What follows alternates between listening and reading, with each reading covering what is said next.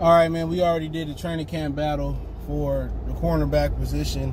We have yet to get to the safety position. I think Tracy Walker is going to be listed as a starter, despite Patricia saying it's competition at every position besides quarterback. But, you know, let's just say everything is the same in the front seven.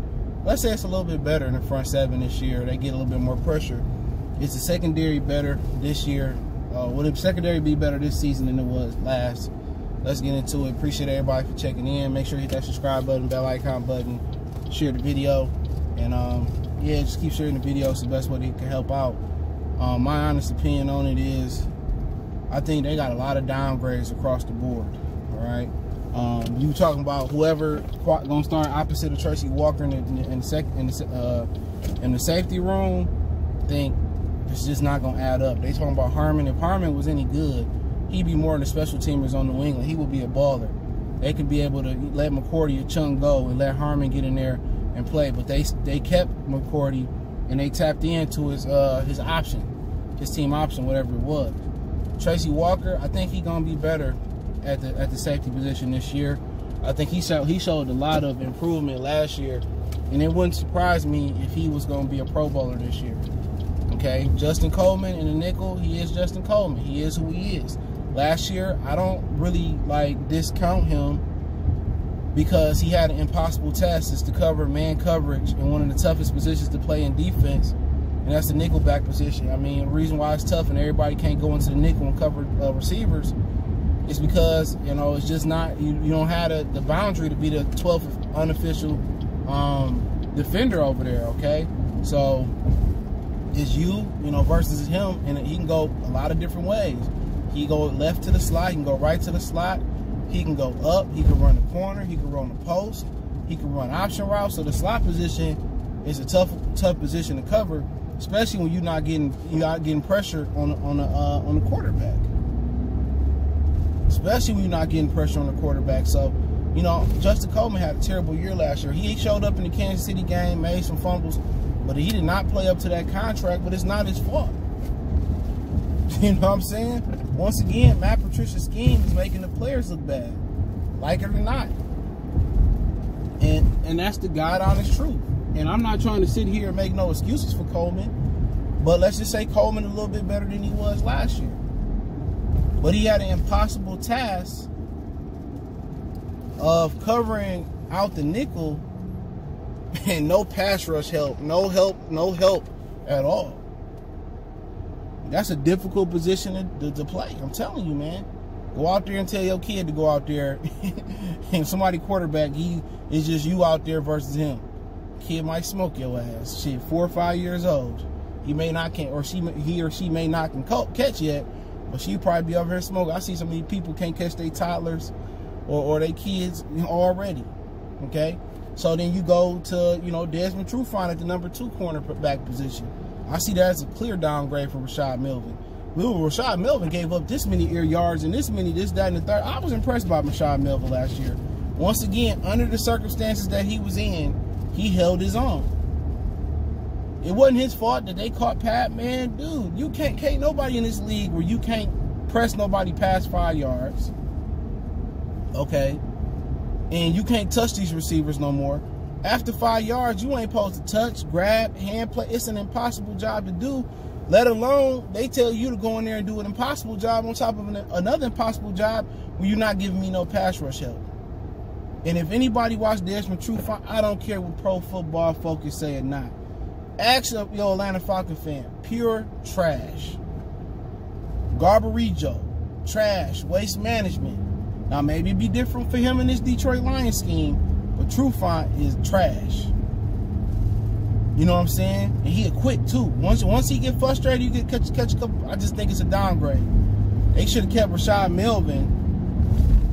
They should have kept Rashad Melvin for less money. This is my opinion. And people going around saying Trufant is great. Man, fuck up out of here. Did y'all watch any Falcons games last year? I think he played 9 of them. And the 2 pick sixes he got was in the same game. The same game. So I think that's a downgrade. Especially you put him in a system where it may not be no pass rush. Downgrade. And if I'm wrong, I'll come back and say I'm wrong about him. But I'm only going by his last couple years are broke down. His best days behind him, cornerback. Now, Okudah is going to be a downgrade from Slay just because he a rookie. Lack of experience. You know what I'm saying? And people talk about how great he is in college. I'm just trying to find out, who did he lock down in college that was so good last year? I'm not trying to discredit that man, but who did fucking Ohio State play last year? Clemson, top 2 receivers was hurt. It wasn't hard to guard Michigan receivers because Shea Patrick didn't hit the side of the Big House Stadium. So that's kind of why I'm trying to understand that. Like, where did Okudah shut down somebody that was special last year? Because there weren't too many special Big Ten receivers, unless they was on Ohio State, and some of them was on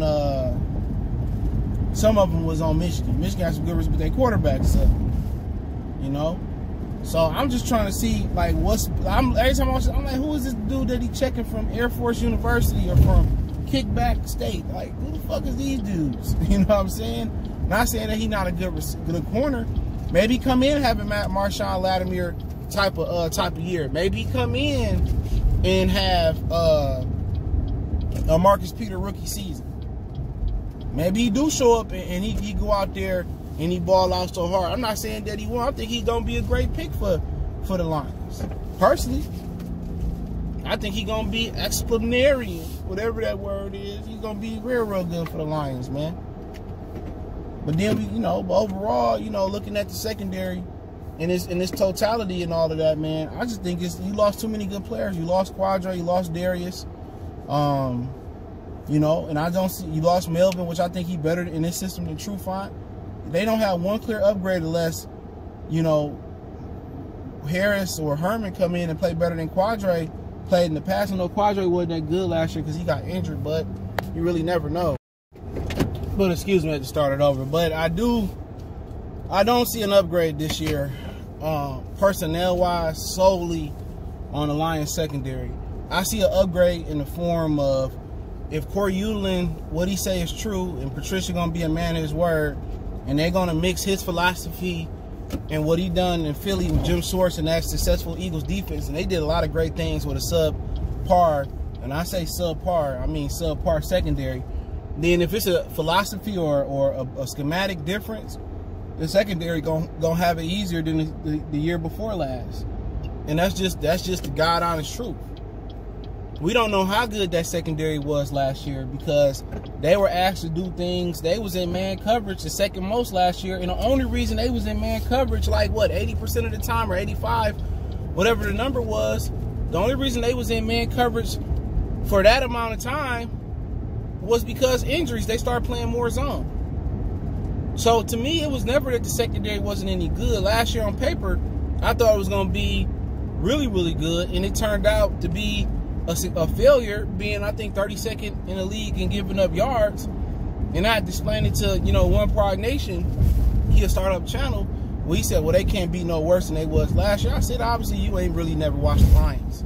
They always seem to slide under your expectations. You can be worse in more yardage. You can still be 32nd, but you can always give up more yards, more touchdowns. But it's going to come in the philosophy change in Matt Patricia. If Matt Patricia going to go down as a great coach, then he's going to have to show his versatility, and he's going to have to show more pressure. Disguise more. You can't disguise if you're not known for bringing pressure. Let me say that. You can't disguise more. You can disguise all you want to, but if they know you're not going to bring pressure, man, they not going to fall for it. But I definitely see, as far as personnel, player for player, I see a dip. Because Okudah not going to be better than Darius Slay year one. Trufant not going to be better in this system than Rashad Melvin. All right. Justin Coleman, he is what he is. I think Walker is going to be the clear upgrade this year. I think he's going to be better than he was last year. I think Coleman is going to be better than he was last year. I think those are two upgrades right there. But remember, it's all about the system fit in New England. It's a big pothole right here. Welcome to Detroit. But I think in philosophy it's going to be their greatest upgrade. Real talk, in philosophy. If they're able to come in here and have a more complex defense, I see the secondary. I see Okudah getting some picks. I see Flowers not Flowers, but Trufant and Coleman and Walker getting some picks. Whoever started the opposite safety position of Walker, I see them doing some solid things personnel-wise, if it is. But that's the mystery.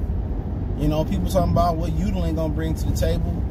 You know, he didn't even talk about, you know, if he was gonna call players or not. He didn't. He said, you'll see when the season comes. Well, we know that means you're not calling plays. So Patricia's still going to be calling plays. A lot of us made Paul Pasqualoni the scapegoat. You know what I'm saying? And it wasn't even his fault. This is Patricia defense. I remember Mike Lombardi came on and spoke to 97 Won the Ticket. I can't remember what game we was about to play with the Lions. But he came on last season. He said that, you know, Matt Patricia was known for running a pass or finesse defense, or, you know, not bringing a lot of pressure in New England. He said this year New England brought way more pressure under their new defensive coordinator. So this is what he's known for. You know, so, you know, a lot of people like the NFL so optimism more than any other sport. You'd be so optimistic that your team would be good and you upgraded here in the season, get here, and it don't be like that. And Lions fans ain't, a lot of the hardcore Lions fans out here, they got pages, they got media outlets. You know, they sell optimism because it comes in the form of more financial dividends, all right? It got to bring more money. I'm a realist. This year, I don't have, people say, what's your prediction? I don't have a prediction. I don't think last year I had a prediction. I just don't. It's too much of, Patricia is too much of an enigma. Now, if you had to ask me, do I think Patricia's going to change up his defense a little bit enough for the better, or if he going to let Udall bring something to the table? You know, I say no. Just knowing the asshole, the arrogant, pompous, bitch motherfucker Patricia is, he going to just think he ain't going to switch it up. And he got job security. Oh, Sheila said she ain't going to even fire him this year because this year been an irregular year. So he know he got 2 more years left. You know, but I just don't see somebody that's as arrogant as him, that's quote-unquote a rocket science, changing it up. Year 1, he came in with the reputation of being an asshole. He exceeded that expectation of being an asshole. That's a fact. Year 2, did he try to change his mannerisms or change how he socially interacted with his players? No. Did he try to create the Patricia character or the Patricia culture? No, he still kept trying to create the New England culture. So I just don't see nobody, a 40-year-old man, I don't see him changing it up. He's going to be stuck in his ways. He is who we thought he was. And that's just the God honest truth. But, you know, when you look at personnel for personnel, obviously when you lose your best player on the team, Darius Slay, and probably another top 3 or 4 or 5 players in Quadre D, even though he didn't play like it last year because he was injured. When you lose those guys, you know, and you replace them with a rookie, you know, you replace him, you know, with a used to be a good top 10 corner, but he faded in Trufant. How can you upgrade? And then you replace him with a sophomore player in Will Harris, who struggled a little bit last year, got better down the stretch. So, you know, I just don't see an upgrade coming under the philosophy they ran last year. I just don't. But hopefully Udall brings some things from Philly, and Matt Patricia let him implement it. If he brings some things from Philly, that means we're going to see more pressure. And we're going to see the DBs have an opportunity to make a lot of plays on the ball that they didn't get last year. So, my whole thing is personnel-wise, I don't see an upgrade. System-wise, I can see better play if they upgrade the system. But, you know, you didn't see no nickel blitzes last year. You didn't see no twists, no stunts, nothing sexy. Nothing exotic, no disguises, just straight up, we know what y'all doing. The Lord know what y'all doing. The old lady in row 55,000 at the top of Lambeau Stadium knew what they was doing. And what you got to understand, when you don't switch it up, you don't disguise, week 1 to week 2 get tougher, 2 to 3 get tougher. All these different weeks continue to get tougher. Because now we see what you're doing on film, and it's not complex, and it's up to Patricia to make his DBs better this year. That's simple. So I do appreciate everybody for checking in. Don't forget to hit that subscribe button, bell icon button. Follow me on Facebook, Instagram, Twitter, all the links in the description. You can check out the YouTube channel, Wild Goodfellas Sports TV, right here on YouTube for more sports, music, entertainment. outside the city of Detroit and Detroit sports teams. Appreciate the love, support. One time for the one time. We gone.